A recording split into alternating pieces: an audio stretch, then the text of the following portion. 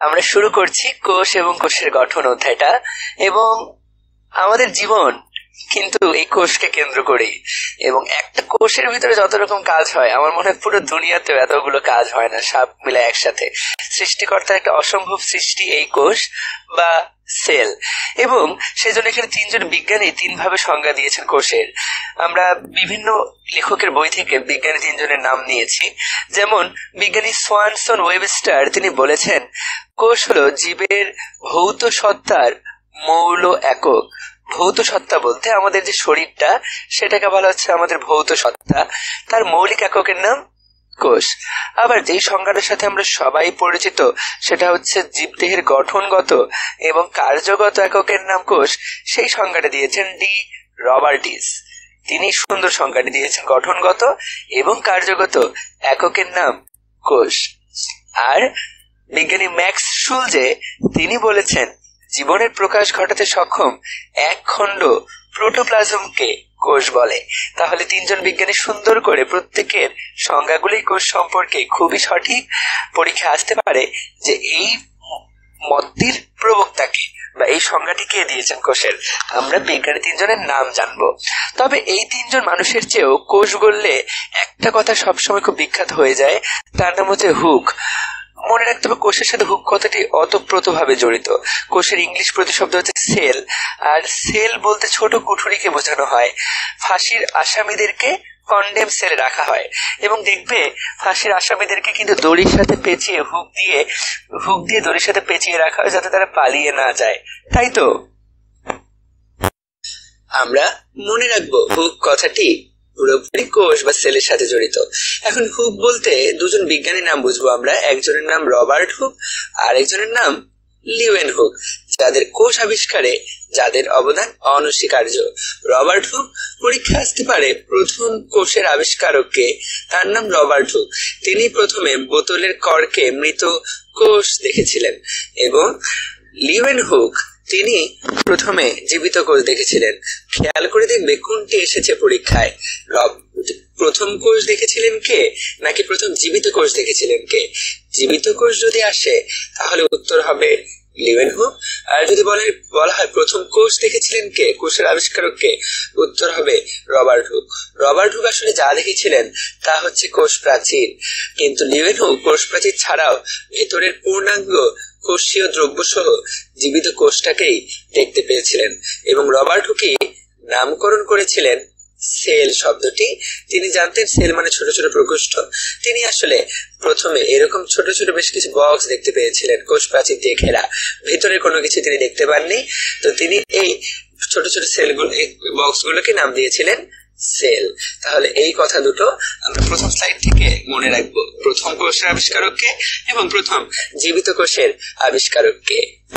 প্রথমেই কোষের সাধারণ আকৃতি। আমরা জানি অধিকাংশ কোষই আণুবীক্ষণে খালি চোখে দেখা যায় না। সবচেয়ে বড় কোষ যেটা হচ্ছে উট পাখির ডিম, সেটাকে আমরা অবশ্যই খালি চোখে দেখতে পারি। দেখো 17 সেন্টিমিটার পাখির ডিম একটি মাত্র কোষ দিয়ে গঠিত। আমরা ভাবতে পারি যে পাখির ডিম নিশ্চয়ই এখানে শত শত কোটি কোটি কোষ আছে, কিন্তু না, এটা আসলে পাখির ডিম্বাণু, বা অনেক সময় এখানে নিষিক্ত করা থাকলে এটা শুক্রাণু প্লাস ডিম্বাণুর মিলন থাকে, কিন্তু পাখির ডিম এটা আসলে একটি মাত্র কোষ দিয়ে গঠিত। এই কথাটা আমাদেরকে মনে রাখতে হবে। একটা কোষ সেটাই বৃদ্ধিপ্রাপ্ত এমনও হয়। তাহলে সবচেয়ে বড় কোষের নাম উট পাখির ডিম। আর মানুষের নিউরন কোষ সেটা প্রায় 1 মিটার লম্বা, সেটা আমরা খালি চোখে দেখতে পাবো। 1 মিটার অনেক বেশি দীর্ঘ, তাই না? আচ্ছা, এখন পরীক্ষা আসতে পারে প্রবর্তককে। এখানে দেওয়া নেই কিসের প্রবর্তক, মনে রাখতে হবে কোষ মতবাদের প্রবর্তককে, কোষ তত্ত্বের প্রবর্তককে মনে রাখতে হবে। কোষ তত্ত্বের প্রবর্তক দুইজন বিজ্ঞানী কথা বলা হয়েছে। একজন নাম থিওডোর সোয়ান, এই নামটাই বেশি বিখ্যাত, পরীক্ষায় আসলে এটি উত্তর করতে হবে যে কোষ তত্ত্বের প্রবর্তককে। উত্তর হচ্ছে থিওডোর সোয়ান। এবং উদ্ভিদ বিজ্ঞানী জ্যাকব স্নেইডেন, তিনিও কোষ তত্ত্বের প্রবর্তক। কোষ তত্ত্বের প্রবর্তক উদ্ভিদ বিজ্ঞানী জ্যাকব স্নেইডেন এবং প্রাণী বিজ্ঞানী থিওডোর সোয়ান। তবে দুজনের নামই আমাদেরকে মনে রাখতে হবে একজনের নাম স্নেইডার আর একজনের নাম সোয়ান। সোয়ান নামটি সাধারণত অপশনে থাকে এবং এটি পরীক্ষায় আসে। তাহলে এটা একটা গুরুত্বপূর্ণ কথা। কোষ সম্পর্কে অনেকগুলো মতবাদ আছে, যেই মতবাদগুলো তুমি রিডিং করতে পারো, কিন্তু এইখান থেকে সবচেয়ে গুরুত্বপূর্ণ তথ্য, সবচেয়ে বড় কোষের নাম উট পাখির কোষ, উট পাখির ডিম, সবচেয়ে লম্বা কোষের নাম মানুষের নিউরন, এবং কোষগুলো হয় আণুবীক্ষণিক। কোষ তত্ত্বের প্রবক্তা থিওডর সোয়ান এবং জ্যাকব স্নেইডেন। আমরা এবার আলোচনা করব একটা দেহকোষ আর জনন কোষের মধ্যে কি পার্থক্য। আমরা জানি কোষ কাজের ভিত্তিতে দুই প্রকার, একটার নাম দেহকোষ আর একটার নাম জনন কোষ। কাজ অনুসারে হয় কোষগুলো দুই প্রকার। দেহকোষ যা দেহ গঠনের জন্য দরকার হয় সেটাকে বলা হয় দেহকোষ, আর জনন কোষ যেটা জনন কার্যের জন্য, জনন উপায়ে জীবের বংশবৃদ্ধির জন্য দরকার, সেটাকে বলা হয় জনন কোষ। মনে রাখতে হবে পৃথিবীতে জনন কোষ কিন্তু মাত্র দুটাই, একটার নাম শুক্রাণু আর একটার নাম ডিম্বাণু। এবং দেহকোষ এই দুইটা ছাড়া পুরো শরীরে যা থাকে, শুক্রাণু ডিম্বাণু ছাড়া প্রত্যেকটাই কিন্তু দেহকোষ। এবং আমরা মনে রাখবো দেহকোষগুলো সাধারণত ডিপ্লয়েডও হতে পারে, হ্যাপ্লয়েডও হতে পারে, কিন্তু সব সময় জনন কোষগুলো কিন্তু হ্যাপ্লয়েড হবে। জনন কোষ মানেই হ্যাপ্লয়েড বা এন, এটা একটা গুরুত্বপূর্ণ কথা, ঠিক আছে? এবং দেহকোষ কিন্তু দুরকম হতে পারে, এবং দেহকোষে সাধারণত মাইটোসিস কোষ বিভাজন ঘটে, এবং মাইটোসিস কোষ বিভাজনের ফলে একটা দেহকোষ থেকে নতুন দেহকোষ উৎপন্ন হয়। কিন্তু জনন কোষের ক্ষেত্রে এখানে দেখো বিশেষভাবে উৎপন্ন মাতৃকোষ থেকে মায়োসিস প্রক্রিয়ায় বিভাজিত হয়ে শুক্রাণু এবং ডিম্বাণু উৎপন্ন হয়। শুক্রাণু এবং ডিম্বাণু তৈরি হয় মায়োসিস প্রক্রিয়ায় বিভাজিত হয়ে। তাহলে পরীক্ষায় আসতে পারে যে দেহকোষে মাইটোসিস হয়, লাইনটি কি সত্য? অবশ্যই সত্য। আর জনন কোষে মায়োসিস হয়, লাইনটি কি সত্য বলো তো? জনন কোষে মায়োসিস হয়। তোমাকে যদি বলা হয় জনন কোষে মায়োসিস হয়, না, লাইনটা একদম ভুল। জনন কোষে কখনোই মায়োসিস হয় না, বরং মায়োসিস কোষ বিভাজনের ফলে জনন কোষ তৈরি হয়। আমরা জানি মায়োসিস হচ্ছে এমন একটা প্রক্রিয়া যেখানে 2n থেকে এরকম এন হয়। দেখো এই এন গুলি হচ্ছে জনন কোষ। এই এন গুলার ফলে তৈরি হয় জনন কোষগুলা। এর মধ্যে কিন্তু নতুন করে কোনো মায়োসিস হয় না। জনন কোষে কোন রকম কোষ বিভাজনই হয় না, বরং কোষ বিভাজনের ফলে জনন কোষগুলা তৈরি হয়। আর আমরা যেটা জানবো সেটা হচ্ছে দেহকোষ মূল, কাণ্ড ও পাতার কোষ, স্নায়ু কোষ, রক্তকণিকা সব কোষই দেহকোষ। আর শুক্রাণু এবং ডিম্বাণু এই দুটা কোষ হচ্ছে জনন কোষ। আশা করি আমরা বুঝতে পেরেছি। আমরা দেখেছি কাজের ভিত্তিতে যেমন কোষ দুই প্রকার, ঠিক তেমনি গঠনের ভিত্তিতেও কিন্তু কোষ দুই প্রকার। একটাকে বলা হয় আদি কোষ, আরেকটাকে বলা হয় প্রকৃত কোষ। আমরা এগুলো সবাই জানি, তবে এর ভিতরের পয়েন্টগুলো আমরা সবাই জানি, কিন্তু ভর্তি পরীক্ষা হলে আসলে কেন জানি তখন পারতে অসুবিধা হয়। আমাদেরকে সেই পয়েন্টগুলো খুব ভালো করে পারতে হবে। তাহলে প্রথমেই আদি কোষ সম্পর্কে জানবো আমরা। আদি কোষ বা প্রাককেন্দ্রিক কোষ এই কথাটা বলা হয় নিউক্লিয়াসের গঠনের উপর ভিত্তি করে। আমরা একটা ছবি আঁকবো, এখানে আমরা একটা আদি কোষের ছবি আঁকবো, এখানে আমরা একটা প্রকৃত কোষের ছবি আঁকবো। আমরা আগে প্রকৃত কোষটাকে ফেলে চলো। প্রকৃত কোষ যার নিউক্লিয়াসটা সুগঠিত, অর্থাৎ নিউক্লিয়াসের চারটা উপাদান, বাইরে নিউক্লিয়ার মেমব্রেন, ভেতরে নিউক্লিওলাস এবং নিউক্লিওপ্লাজম, তার চেয়ে গুরুত্বপূর্ণ সেখানে সুন্দর করে ক্রোমাটিন থাকে। আর আদি কোষ যেখানে শুধুমাত্র এই চারটার মধ্যে শুধুমাত্র লালটা অর্থাৎ ক্রোমাটিনটা থাকে, এবং যেই ক্রোমাটিনটার মধ্যে আমরা শুধুমাত্র ডিএনএ পাবো। কিন্তু আমাদের প্রকৃত কোষের ক্রোমাটিনের মধ্যে শুধু ডিএনএ না, ডিএনএর সাথে হিস্টোন প্রোটিনও থাকে। তাহলে এক নাম্বার কথা নিউক্লিয়াসটা এর অগঠিত থাকে। আর দুই নাম্বার কথা আদি কোষে শুধুমাত্র কোষীয় অঙ্গাণুর মধ্যে রাইবোজোম পাওয়া যায়, কিন্তু প্রকৃত কোষে কখনোই শুধুমাত্র রাইবোজোম না, সব রকম অঙ্গাণুই পাওয়া যায়। তুমি যা যা চেনো, প্লাস্টিড বলো, মাইটোকন্ড্রিয়া বলো, গলগি বস্তু বলো, সবগুলোই পাওয়া যায় প্রকৃত কোষে। আর এখানকার যে রাইবোজোমটা সেটা হচ্ছে 70S প্রকৃতির, আর এখানকার যে রাইবোজোমটা সেটা হচ্ছে 80S প্রকৃতির। তাহলে চলো আমরা ছক থেকে পড়ে ফেলি। নিউক্লিয়াস বললে সেটাকে আসলে ভুল হবে। আদি কোষেরটাকে নিউক্লিয়াস অনুপস্থিত বা সংগঠিত নয়, আর এর নিউক্লিয়াস কিন্তু উপস্থিত। তাই না? সাইটোপ্লাজম অঙ্গাণু শুধুমাত্র রাইবোজোম, আর এখানে বহু ধরনের অঙ্গাণু উপস্থিত। আবার যে রাইবোজোমটা সেটা আবার 70S ধরনের, এই রাইবোজোমটা আবার 80S ধরনের। আদিকোষে প্লাস্টিক থাকবে না, আমরা বলছি রাইবোজোম ছাড়া কিছুই থাকবে না, এখানে কিন্তু প্লাস্টিক থাকবে। এবং আদিকোষের কোষ বিভাজন প্রক্রিয়া অ্যামাইটোসিস ধরনের প্রত্যক্ষ, আর উন্নত কোষগুলোর মাইটোসিস হয়, মিওসিস হয়, তাই তো? তাহলে আমরা এই তথ্যগুলো কিন্তু ভর্তি পরীক্ষার জন্য খুব সহজ, কিন্তু খুব খুব গুরুত্বপূর্ণ। এবার আমরা একটা উদ্ভিদ কোষের কি কি অংশ সেগুলো নিয়ে আলোচনা করব। এই ছকটা থেকে কিন্তু আমি যে বছর ভর্তি পরীক্ষা দিয়েছিলাম সেই বছর প্রশ্ন এসেছিল। তো চলো আমরা দেখি একটা উদ্ভিদ কোষে কি কি পাওয়া যেতে পারে। আমরা উদ্ভিদ কোষটাকে প্রথমত দুই ভাগে আলোচনা করি। এক হচ্ছে কোষ প্রাচীর, যার কোনো জীবন নাই, অর্থাৎ সেটা জড় বস্তু। আর আমরা বলার চেষ্টা করি প্রোটোপ্লাস্টার জীবন আছে, অর্থাৎ তার বেঁচে থাকার জন্য অক্সিজেন দরকার, খাদ্য দরকার, এই জিনিসগুলো দরকার। কোষ প্রাচীর এসবের কোনো কিছু ধার ধারে না, আমরা সেজন্য বলি যে ওর জীবন নাই। তাহলে কোষের সকল সজীব বস্তুকে একসাথে বলা হচ্ছে মূলত আসলে প্রোটোপ্লাস্ট, যদিও প্রোটোপ্লাস্টের মধ্যে কিছু অংশ নির্জীব আছে, আর কোষ প্রাচীর এমনি জড় বস্তু। আচ্ছা, কোষ প্রাচীর এবং প্রোটোপ্লাস্ট দুই ভাগে ভাগ করা হচ্ছে। কোষ প্রাচীরের ভেতরে যা থাকবে সবগুলোকে বলা হবে প্রোটোপ্লাস্ট। প্রোটোপ্লাস্ট আবার দুই ভাগে আলোচনা করা হয়েছে। এক হচ্ছে প্রোটোপ্লাজম, কোষের সমস্ত সজীব বস্তুগুলোকে শুধুমাত্র, আর প্রোটোপ্লাস্টের মধ্যে কিছু অংশ আছে তারপরও নির্জীব বস্তুগুলো।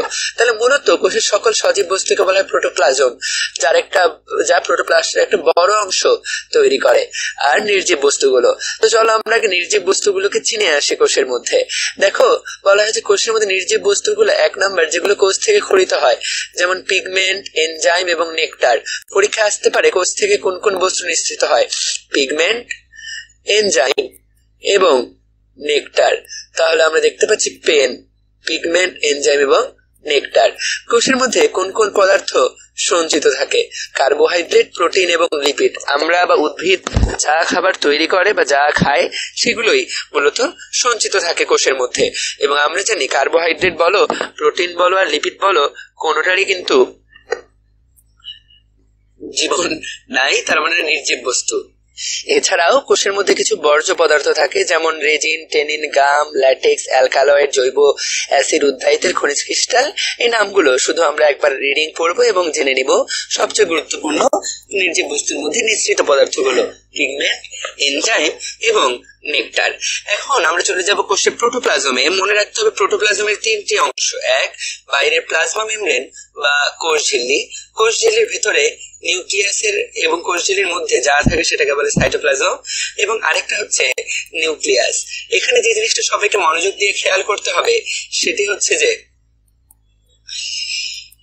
সাইটোপ্লাজমের অংশ কিন্তু নিউক্লিয়াস নয়, বরং এটা যদি কোষ ঝিল্লি হয়, এটা যদি নিউক্লিয়াস হয়, কোষ ঝিল্লি এবং নিউক্লিয়াসের মধ্যবর্তী যে জায়গাটা সেটাকে বলা হয় সাইটোপ্লাজম।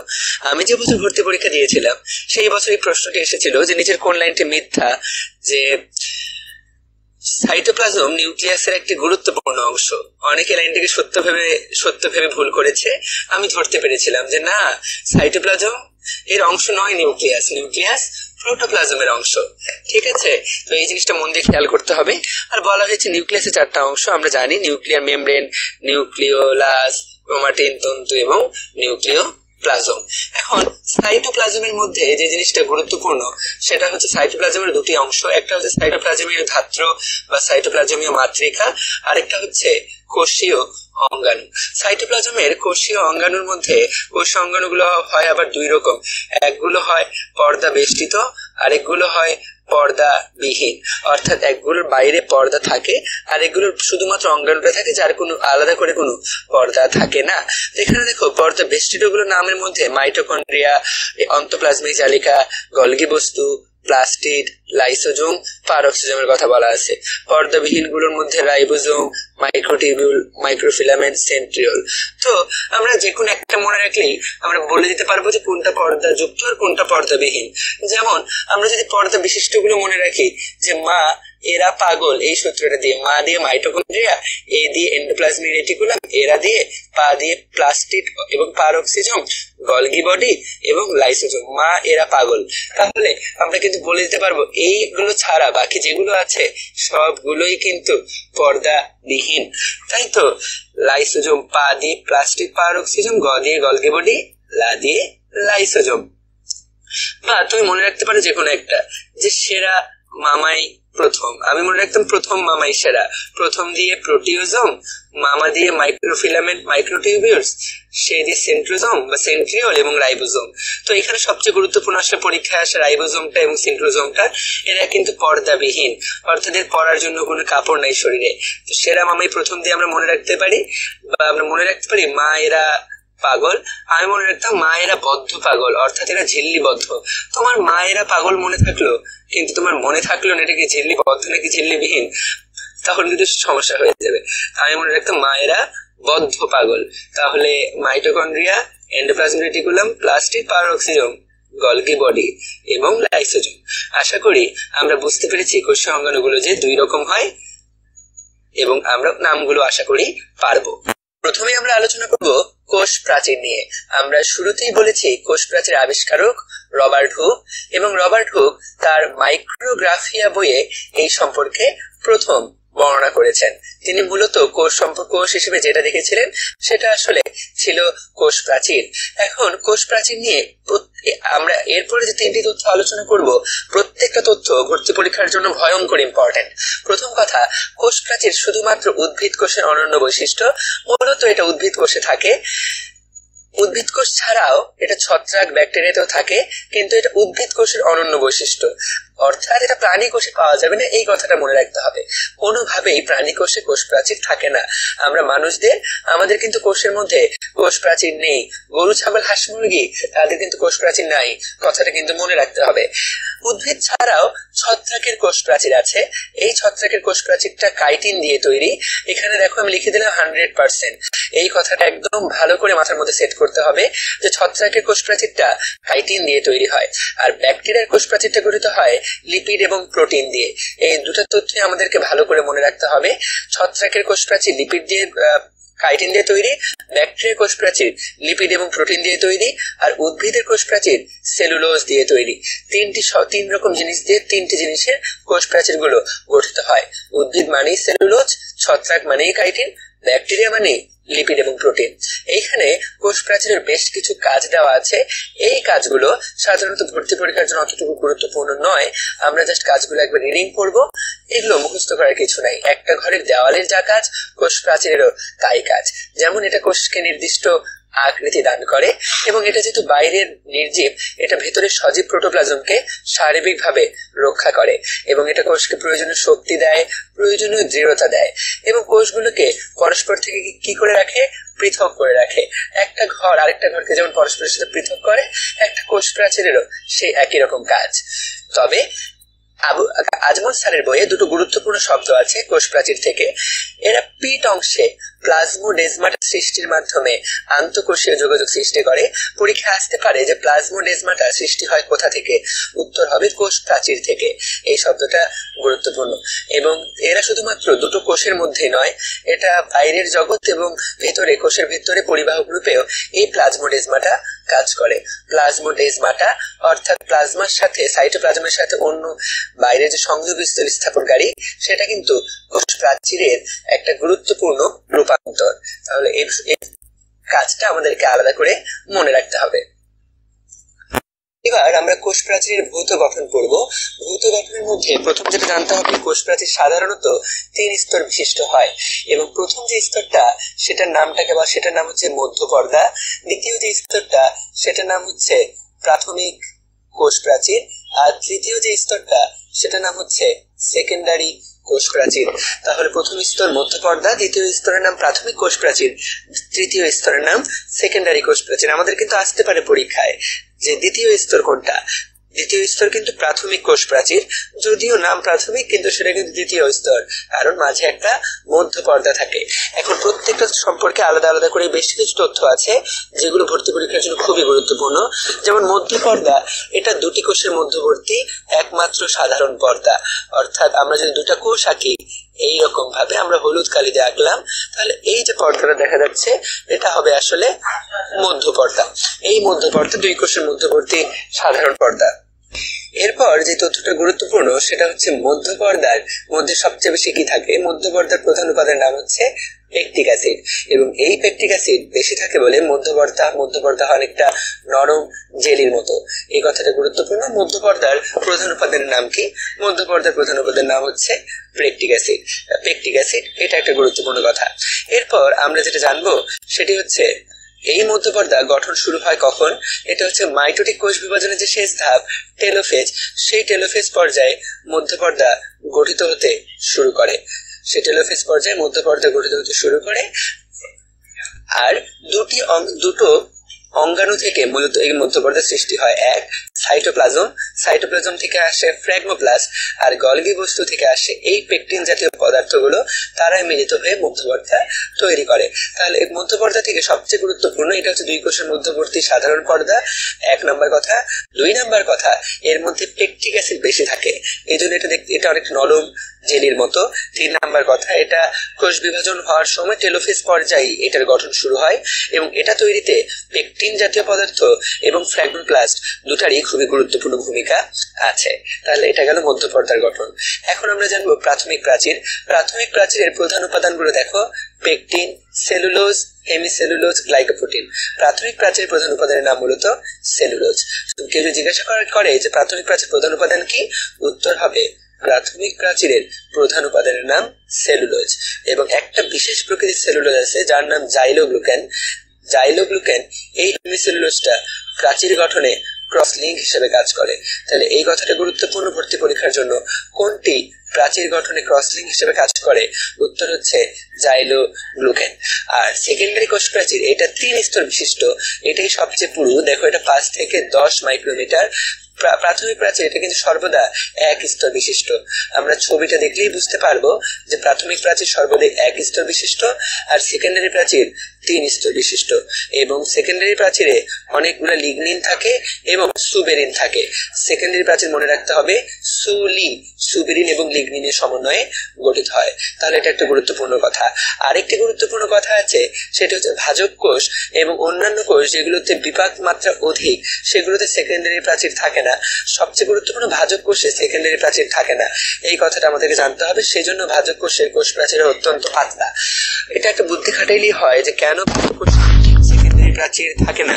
এর কারণটি হচ্ছে, মনে করো তুমি জানো তুমি বাড়ি বানাইলা, তুমি জানো এই বাড়িটা আগামী মাসে ভাঙতে হবে। তুমি কিন্তু বাড়িতে রং করবা না, আলাদা করে চুনকাম করবা না, তাই না? করবা নাকি? প্লাস্টারও করবা না, তুমি জাস্ট ইট দিয়ে তুলে কোনো মতো 1 মাস কাটাবা যে পরের মাসে তো ভাঙতে হবে। তো ভাজক কোষগুলো তৈরি হয় আবার বিভাজিত হয়, ঠিক সেই জন্য ভাজক কোষগুলোতে কোন রকম সেকেন্ডারি প্রাচীর তৈরি হয়ে দেওয়ালটার স্থিতি আসে না। সেজন্য ভাজক কোষে সেকেন্ডারি প্রাচীর থাকে না। আমাদেরকে এই তথ্যটা মনে রাখতে হবে, ভাজক কোষে সেকেন্ডারি প্রাচীর থাকে না। এরপরে আমরা যেটা জানবো সেটা হচ্ছে কোষের মধ্যে একটা জায়গা আছে কূপ এলাকা। এই কূপ এলাকা আমরা দেখবো এই জায়গাটাই হচ্ছে সবচেয়ে পাতলা, কারণ কূপ এলাকায় শুধুমাত্র মধ্যপর্দা থাকে, সেখানে প্রাথমিক প্রাচীর এবং সেকেন্ডারি প্রাচীর কিন্তু থাকে না। এবং কূপ এলাকায় যে মধ্যপর্দাটা থাকে, সেই মধ্যপর্দাটাকে বলা হয় পিট মেমব্রেন। পিট শব্দটির অর্থ হচ্ছে কূপ, আর মেমব্রেন মানে পর্দা। তাহলে এটা যেহেতু কূপ এলাকার পর্দা, সেই জন্য এটাকে বলা হচ্ছে পিট মেমব্রেন। চলো আমরা এখন ছবিটা দেখবো। আমরা যদি ছবিটা আর্ট করতে চাই, তাহলে মনে করো এইটা হচ্ছে একটা কোষ আর এইটা হচ্ছে আরেকটা কোষ। তাহলে এই কথাটি গুরুত্বপূর্ণ। আমরা যেটা আঁকলাম সেটা হচ্ছে আমাদের মধ্যপর্দা। এরপর আমরা তার উপরে এইরকম ভাবে প্রাথমিক প্রাচীর আঁকবো। এই হলো প্রাথমিক প্রাচীর, এই হলো প্রাথমিক প্রাচীর। আমরা তার উপরে সেকেন্ডারি প্রাচীর আঁকবো। এই হলো সেকেন্ডারি প্রাচীর, এই হলো সেকেন্ডারি প্রাচীর, এই হলো সেকেন্ডারি প্রাচীর, সেকেন্ডারি প্রাচীর, সেকেন্ডারি প্রাচীর, সেকেন্ডারি প্রাচীর, সেকেন্ডারি প্রাচীর, সেকেন্ডারি প্রাচীর, সেকেন্ডারি প্রাচীর। দেখো আমরা কিন্তু এটা মধ্যপর্দা বলেছি, এটাকে বলেছি আমরা মধ্যপর্দা, যেটা সর্বদাই অখণ্ড। প্রাথমিক প্রাচীর আর সেকেন্ডারি প্রাচীর, তাহলে এই কথাটা গুরুত্বপূর্ণ। এবং এখানে খেয়াল করো, যেখানে প্রাথমিক প্রাচীর এবং সেকেন্ডারি প্রাচীর কোনোটাই নাই, সেটাকে বলা হয় কি ইট এলাকা বা পিট পেয়ার। দেখো এপাশে একটা গর্ত, এপাশে একটা গর্ত, সেজন্য এটাকে বলা হয় পিট পেয়ার। এবং পিট পেয়ারের যে মধ্যপর্দাটা, পিট পেয়ারের সেই মধ্যপর্দাটার নাম হচ্ছে পিট মেমব্রেন। এবং তাকিয়ে দেখো তো সবচেয়ে পাতলা মধ্যপর্দা, তারপর এক স্তর বিশিষ্ট প্রাথমিক প্রাচীর, তারপর 3 স্তর বিশিষ্ট সেকেন্ডারি প্রাচীর। তাহলে সবচেয়ে মোটা এই সেকেন্ডারি প্রাচীর। এবং সেকেন্ডারি প্রাচীর থাকে না কোথায়, কোন কোন কোষে সেকেন্ডারি প্রাচীর থাকে না? ভাজক কোষগুলোতে। এবার কোষ প্রাচীরের রাসায়নিক গঠন। আমরা বলেছি উদ্ভিদের কোষ প্রাচীরের প্রধান উপাদান হচ্ছে সেলুলোজ, এবং সেলুলোজ নামে একটা নিষ্ক্রিয় পলিস্যাকারাইড। উদ্ভিদের কোষ প্রাচীরের প্রধান উপাদানের নাম সেলুলোজ। এই কথাটি আমাদেরকে বারবার মনে রাখতে হবে। এবং সেলুলোজ ছাড়াও সেখানে থাকে হেমিসেলুলোজ এবং পেকটিন। পরীক্ষায় কিন্তু আসবে যে উদ্ভিদের কোষ প্রাচীরের প্রধান উপাদানের নাম কি? উত্তর হবে একটাই, উত্তর হচ্ছে সেলুলোজ। আমরা ক্ষুদ্র গঠনটা জানার আগে আমরা মধ্য ল্যামেলা বা মধ্য পর্দা এবং প্রাথমিক প্রাচীর এবং সেকেন্ডারি প্রাচীর এই তিনটার পার্থক্যগুলো জেনে নেব ভর্তি পরীক্ষার জন্য, যেটা অত্যন্ত গুরুত্বপূর্ণ। আমরা একটু আগে যে ছবিটা দেখেছি সেই ছবিটা থেকে এইটা ব্যাখ্যা করা খুবই সহজ হবে। তো চলো আমরা এই পার্থক্যটা নিয়ে আলোচনা করি। প্রথমে আমরা বলেছি যে মধ্য পর্দা কিন্তু প্রথম পর্দা, পাশাপাশি দুটো কোষকে পৃথককারী, এটা প্রথম পর্দা। প্রাথমিক প্রাচীরটা মধ্য পর্দার পৃষ্ঠে প্রথম স্তর, ঠিক আছে। আর সেকেন্ডারিটা প্রাথমিক প্রাচীরের পৃষ্ঠে সৃষ্ট স্তর। আর মধ্য পর্দাতে সব জায়গায় অখণ্ড, কিন্তু প্রাথমিক প্রাচীরটা কিন্তু পিট পেয়ারে তুমি এটাকে খুঁজে পাবা না। সেকেন্ডারি প্রাচীরটাকেও কিন্তু তুমি পিট পেয়ারে খুঁজে পাবা না, তার মানে তারা পিট পেয়ারে খণ্ডিত। মধ্য পর্দাটা মূলত গঠিত হচ্ছে প্রোটিন এবং লিপিড, মূলত পেকটিন দিয়ে, এছাড়াও প্রোটিন লিপিড সেখানে থাকে। সেকেন্ডারি প্রাচীরটা গঠিত মূলত প্রাথমিক প্রাচীরটা গঠিত মূলত সেলুলোজ দিয়ে, আর এইটা মূলত লিগনিন এবং সুবেরিন দিয়ে। তাহলে এই তথ্যটা গুরুত্বপূর্ণ। আমরা দেখেছি মধ্য পর্দা হয় এক স্তর বিশিষ্ট, এইটাও হয় এক স্তর বিশিষ্ট। আমরা বলেছি এটা হতে পারে 3 স্তর বিশিষ্ট, তবে এক স্তর বিশিষ্ট হতে পারে।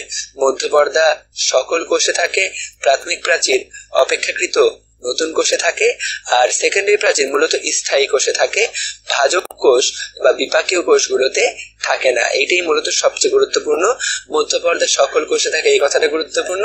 আর নতুন সৃষ্ট কোষগুলোতে প্রাথমিক প্রাচীর থাকে সেগুলোকে বাঁচানোর জন্য, কারণ সেগুলোতে কিন্তু সেকেন্ডারি প্রাচীরটা সাধারণভাবে ভাজক কোষগুলোতে থাকে না। তাহলে আশা করি আমরা পয়েন্টগুলো ধরতে পেরেছি এবং আমরা পয়েন্টগুলো পারবো। আমরা এখন কোষ এবং কোষের গঠনের একটা চার্ট পড়বো কোষ প্রাচীর সম্পর্কে। এই চার্টটাকে আমি 7 স্টার ইম্পর্টেন্ট বলি। এটা খুব গুরুত্বপূর্ণ সংখ্যা ভিত্তিক তথ্য। আমাদেরকে যদি কেউ জিজ্ঞাসা করে কোষ প্রাচীরের ক্ষুদ্রতম এককের নাম কি, তাহলে বলতে হবে ক্ষুদ্রতম এককের নাম ক্রিস্টালাইন মাইসেলিস। আর যদি বলে প্রধান উপাদান কি, তাহলে বলতে হবে সেলুলোজ। দেখো কোষ প্রাচীরের প্রধান ক্ষুদ্রতম এককের নাম ক্রিস্টালাইন মাইসেলিস। ইটগুলোর নাম ক্রিস্টালাইন মাইসেলিস, কিন্তু ইটের উপাদান কিন্তু মাটি, সেই মাটিটা কিন্তু সেলুলোজ। এখন আমরা জানবো কিভাবে এই মাইসেলিস গুলো তৈরি হয়। প্রথমে যেটা আমরা খেয়াল করব সেটা হচ্ছে 100টা সেলুলোজ চেইন মিলায় তৈরি হয় একটা ক্রিস্টালাইন মাইসেলিস।